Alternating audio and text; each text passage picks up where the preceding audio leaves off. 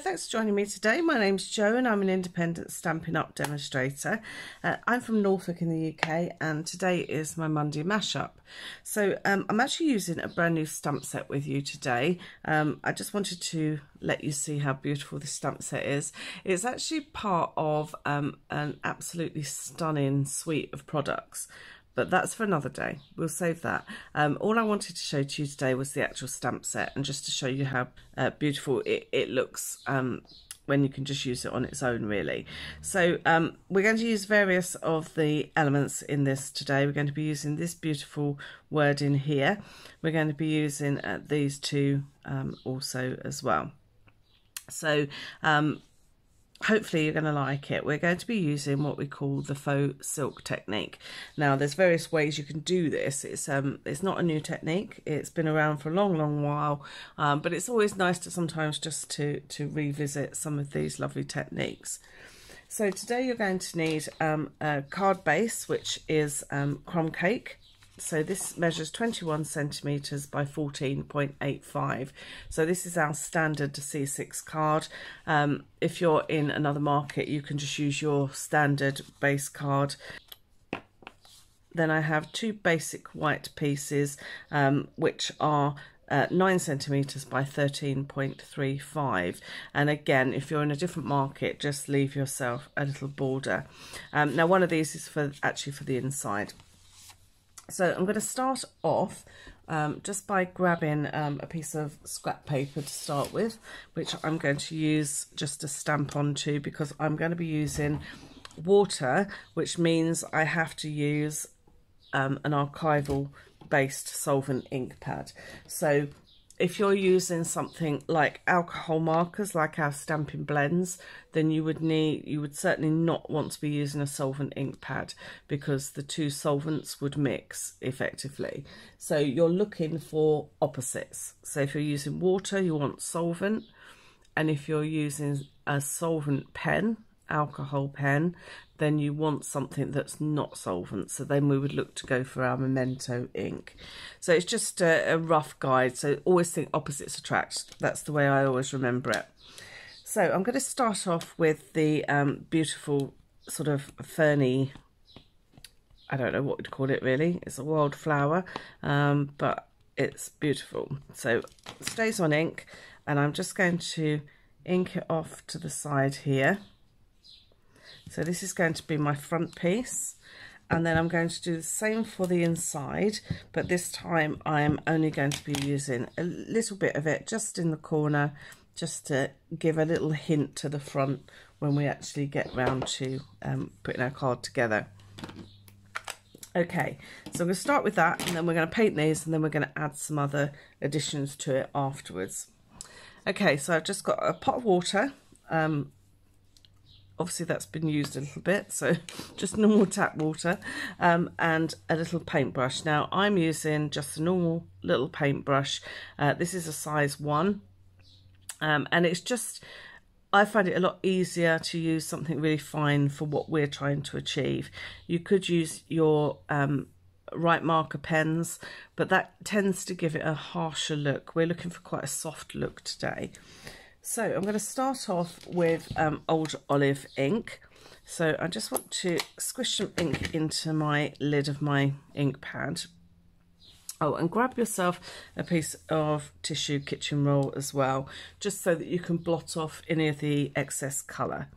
Now I want to mix up a little bit of this, but I don't want it to be absolutely saturated. So just mix it up a little bit just to make it free flowing, and then I'm just going to blot my brush here. And what I want to do is I want to follow the outline, the black line that we've stamped with the old olive ink. So I'm not taking too much care. I'm just literally just following those lines.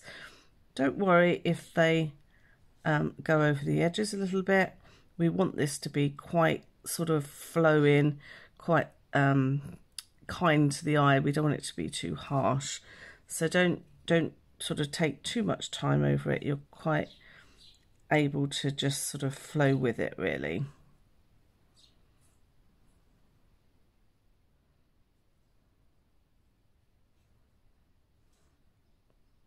And the same with these wispy bits, so I'm just using the end of my brush just to sort of add some little wispy bits, and I'm not necessarily following exactly the line of the ones on the paper. I'm just literally sort of just doing them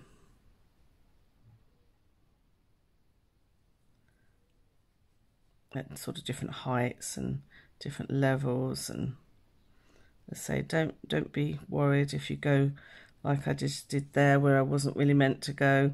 Just fill it in a little bit and add some more green. This is nature after all, so we're just looking for something that's a little bit sort of whimsy really. Okay, so that's my inside in the green. I'm just going to bring my outside, and I'm going to repeat again for the outside. Now obviously this one's the whole image, so it's going to take a little bit longer, but you just do exactly the same as I just did.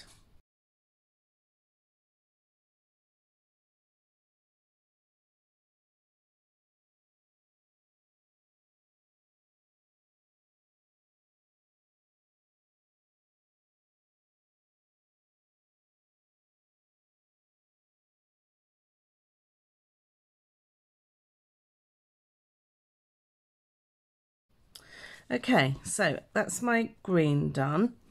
Now what I want to do is to add some little colour to these little sort of berries stroke flowers. I'm not really sure what they are, if I'm honest, but they're obviously like a wild flower. So I'm going to be using Bumblebee this time, because this is quite a nice rich colour. Again, we want it quite rich because when we use the faux silk technique, which we're going to be using in a short while, you'll see that the colours do sort of go a lot lighter. So don't be afraid to sort of be a little bit more vibrant with your colours.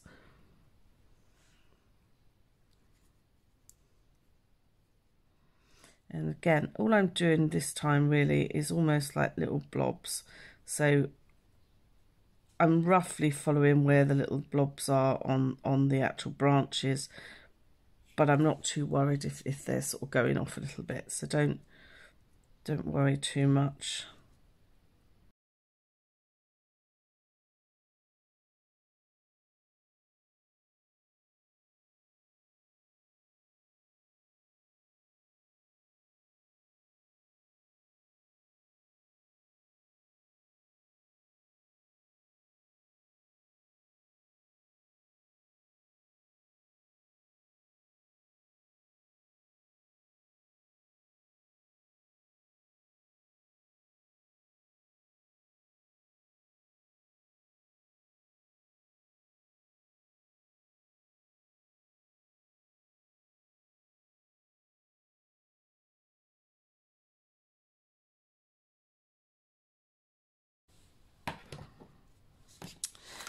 Okay, so you can see that I've now completed both of those, and what I want to do now is to add the other little flower into it. Now the reason I didn't do it all at once, you'll see in a moment, it's actually quite hard to see where some of the other flowers have stamped, so that's why we didn't want to do it all at one time.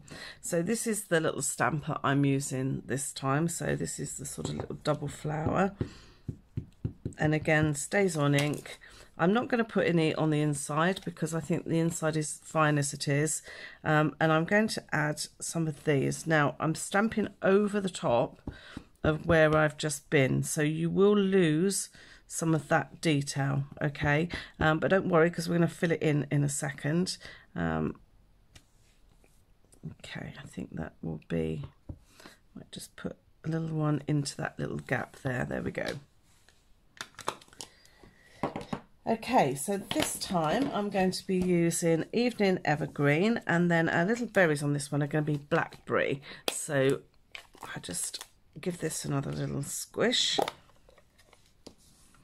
Okay, so I'm going to be doing exactly the same, and this time I'm just going to be filling in those leaves in this solid colour, but I probably will just peter out the colour just a little bit. such a rich colour that it's quite difficult to, when you're doing it at speed, to sort of peter it out completely. But what I want to do is just to sort of blend it in a little bit. So we have some slightly lighter and slightly darker leaves. And what I do is I just sort of wiggle my brush. Again, we're not taking any great deal of time with this. We're literally just getting that sort of colour onto our leaves. And again, the little stems, as we did before, just use the end of your brush just to give them some colour.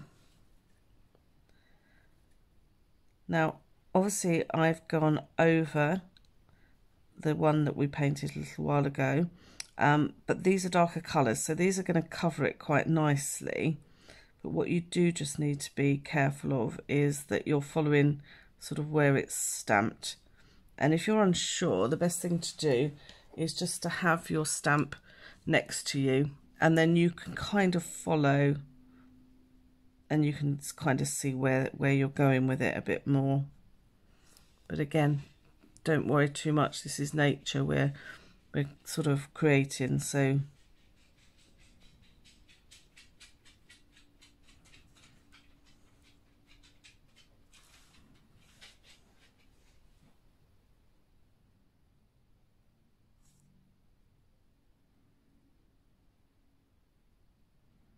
you see that dark colour just covers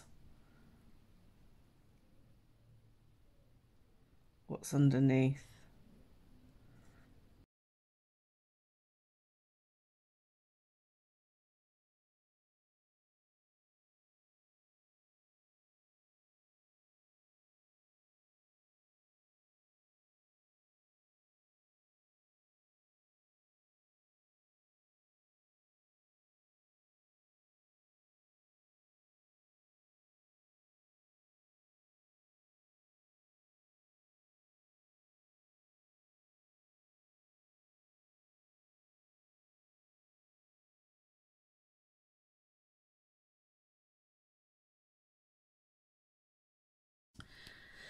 Okay, so that's our green done.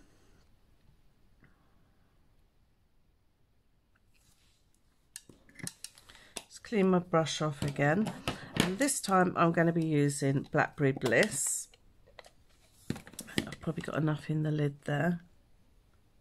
Incidentally, I don't wipe these out when I'm done. I make sure they're obviously not too wet before I close my lid, but I always keep what's in there because you can use it time and time again. So don't clean them up. They're like a separate paint palette, really.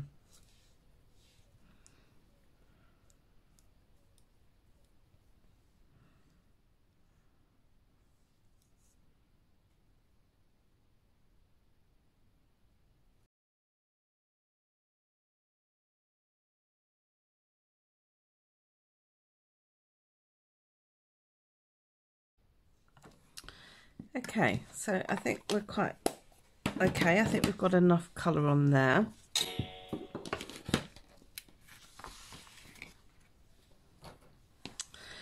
Okay, so the next thing I want to do is just to add a little bit of colour into the background of my piece. So I'm going to actually just use the little bubble stamp. So it's just to add a little bit of texture, just to sort of all over it, really. And then we're going to do the faux silk. So I'm just using crumb cake, and I'm going to randomly, in first and second generation, do some little background dots. Now, I don't mind if they're over the image, because this is just adding some texture to everything. So don't be afraid to, like I even used third generation there, so don't be frightened to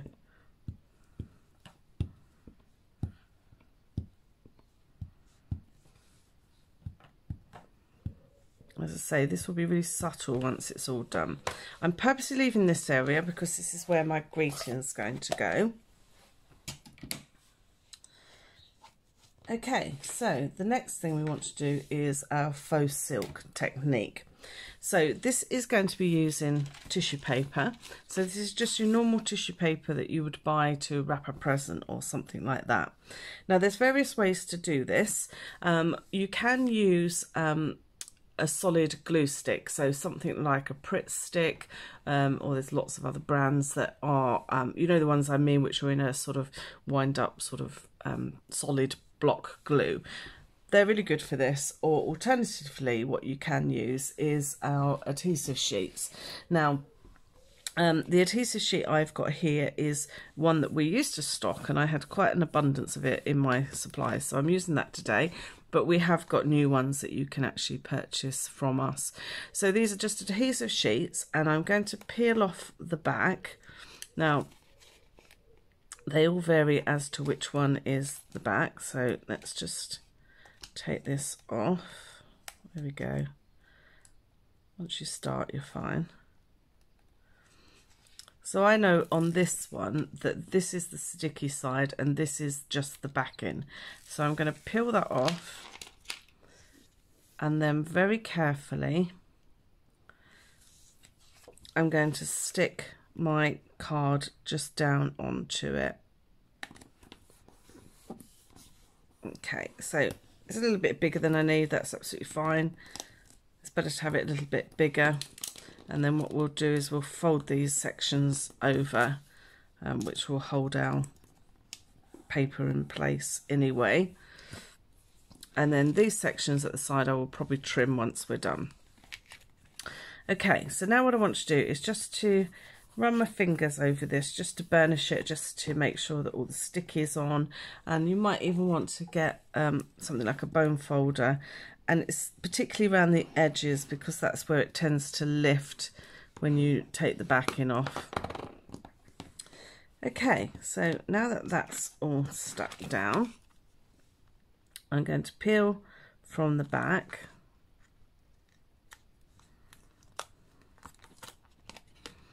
Okay, and just as I say, just these edges, just be careful as you peel it back. Okay, and then what I want to do is I want to take my tissue paper, which I'm then going to screw up. So I just want to ruffle it up a little bit. I don't want it too much, but I do want it to be sort of have crease marks sort of all over it really. Just torn it a little bit there, but that doesn't matter because it will stick down in a second, so don't worry about that. Okay, so I'm lightly opening it out, and now what I want to do is to lay this on top. So I'm going to lay it over my picture, and little by little I'm going to just rub it down.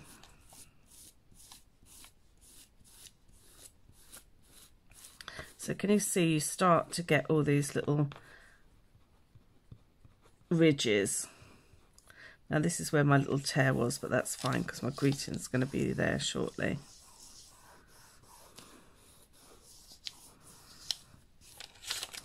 Okay, so just going to lift that and then just tuck over any edges onto your reverse.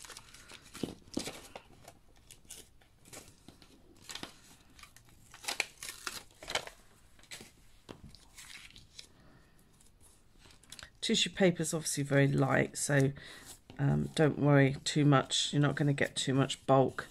If things aren't stuck down like this, then we can just add a little bit of glue or whatever just to make it stick. If we have any really bad excess, then we'll just trim them. We just want to make sure it's all nice and neat.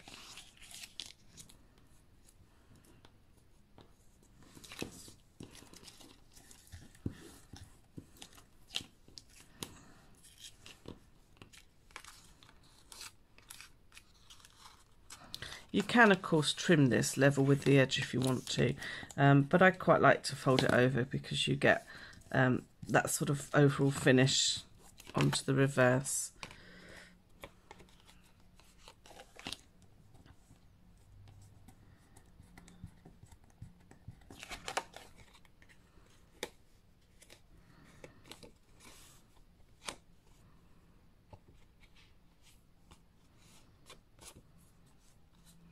Okay, so can you see that's really, really subtle now in the background of our card? And that's what we were trying to achieve. So that's why I said you weren't to worry too much about laying your colour down, because this is, I knew how the end result would be a lot softer. So don't be surprised, you know, if the colour's really, really light. Okay, so that is our faux silk technique. Now it's very, very light, as I say. We're going to bring our card in, and in a second I'm going to mount this as well. But you can see at this stage whether you like it the way it is, whether it's subtle enough, whether it's too subtle, however you like it. Now, the one thing I do like to do, if I feel that it's a little bit too subtle, it's not quite doing what I want it to do, then I will just take a paintbrush. Now this has got like a bigger end on it, and what I'm going to do is I'm going to mix up a little bit of PVA glue. So this isn't our Tombow glue, this is PVA glue. You need a glue that's going to dry clear. Okay, so I'm going to just take a little bit of PVA. I don't want a great deal.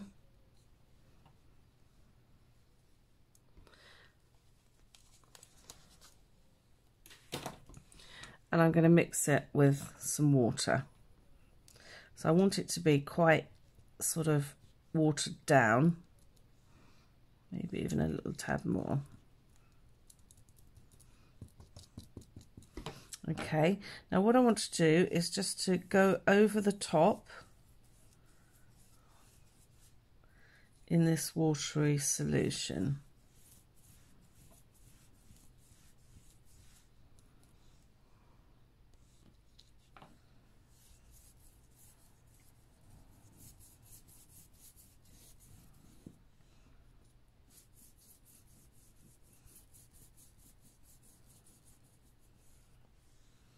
Okay, so what it starts to do, it starts to bring through some of that colour from underneath. It makes it a little bit more vibrant.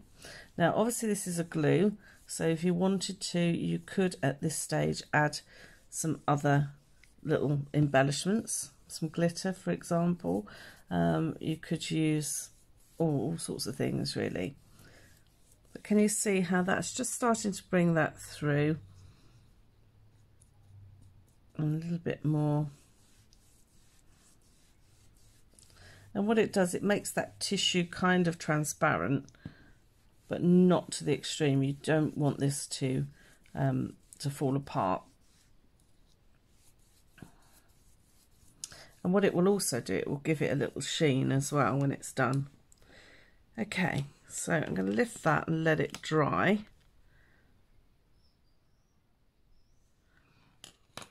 And just clear up where my glue was.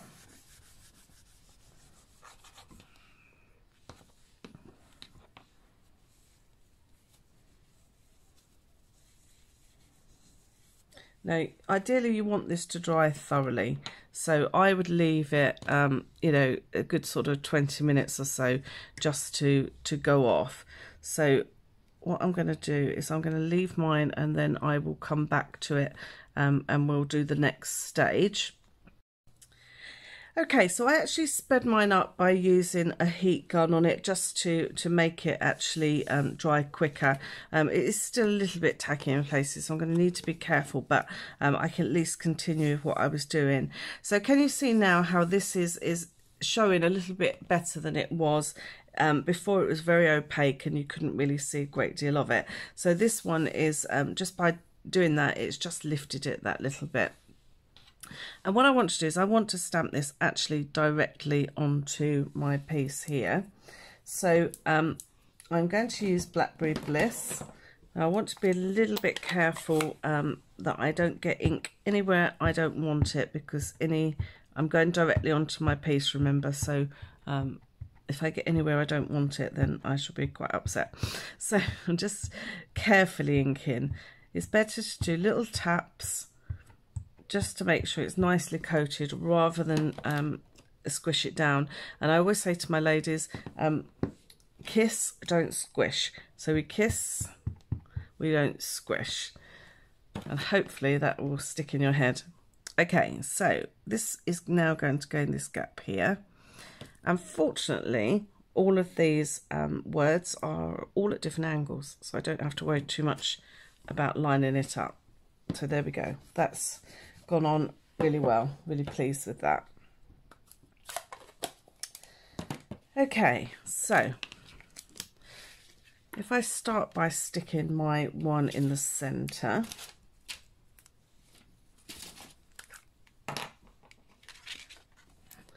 because then I know that I'm sticking the right ones.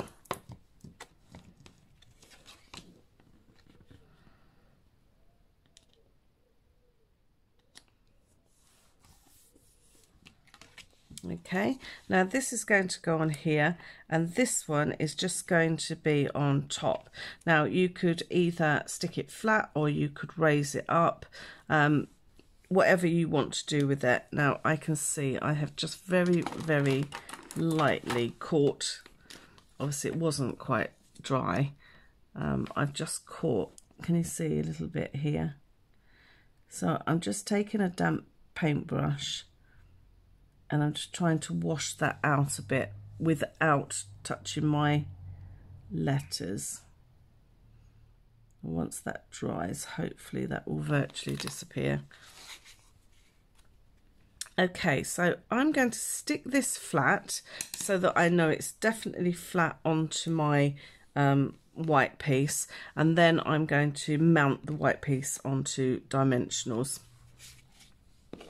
I'm going to stick this down before I have another go at that. And what I will do, if I can't get it off completely, then I would either do a greeting onto another piece and stick it over the top, or I would stick a little gem there, which is possibly going to be my option.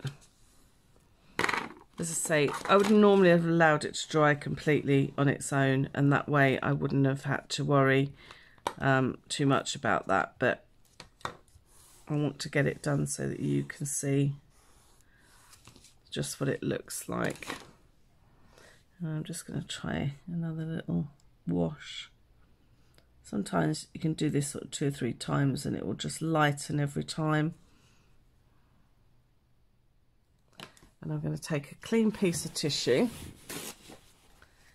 just a little piece, and blot. So don't panic if this happens to you. Just, well, it shouldn't do because you'll allow yours to dry completely, but don't panic. Can you see it's starting to lift that?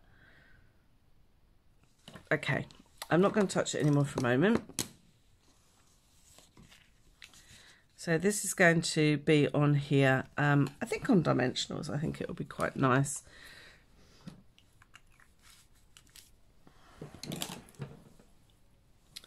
Okay, so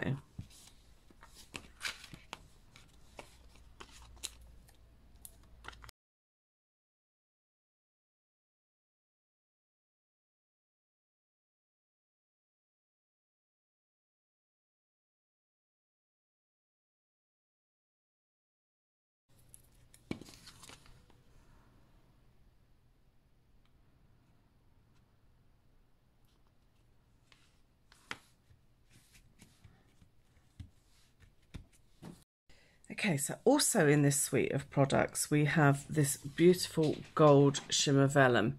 It's absolutely beautiful, and there's lots of gold elements that run through this. I don't want to give it away too much because there'll be some more demonstrations and stuff, but it's just absolutely beautiful. And in the actual dies we have these lovely little leaves. So what I've done is I've cut the leaves from the gold shimmer paper, and I'm just going to pop just 3 of these onto my card. So what I'm going to do is I'm actually going to put, I don't mind if they move a little bit, so I'm just going to put a little dot of glue just on the actual ends of my leaves.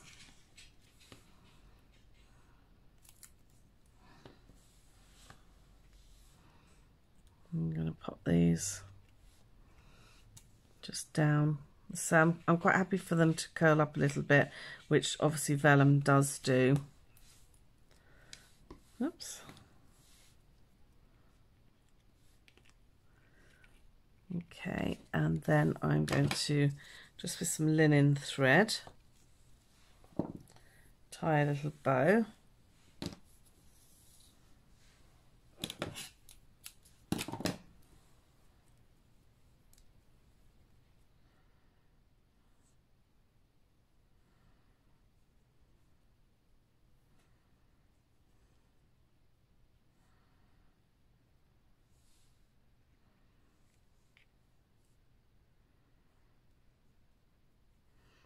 Okay, and I'm going to leave my towels nice and long on this.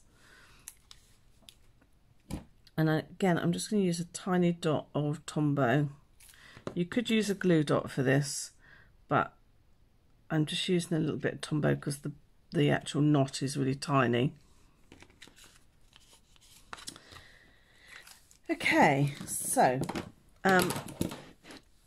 that's our card finished. Now obviously I still have this little mark up here which is going to annoy me, so I'm going to grab some of our little opal rounds. So these are really, really pretty as well, and I'm going to add a couple of those to the card. These are new to me, I've not used these before, so you know, they're really, really beautiful. They've got like an iridescence to them. I'm hoping you can see it in the camera. So I'm just going to take one of the dots. Actually, that's going to be too big, I think, for this.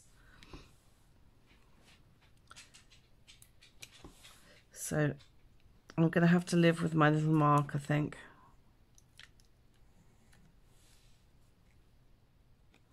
But there we go. So that's our little card today. That is using the faux silk technique, which obviously gives you this texture. As I say, when you do yours, just make sure it's dry, because that's all that was just that little piece. And I don't think anyone else would notice, but obviously I will. So it will annoy me. But just bear it in mind and just make sure you let everything dry completely. So I hope you like that today. It's just another little technique that's something a little bit different. This is the beautiful stamp set. The little hint I will give you is that the Blackberry Bliss runs through this suite a lot. So it is really, really stunning. But I wanted to use this in a more subtle way. So I hope you like that. I hope you'll give it a go. As I say, Pritt stick or something like that is absolutely fine for this technique. Okay, I will see you next week. Take care. Bye.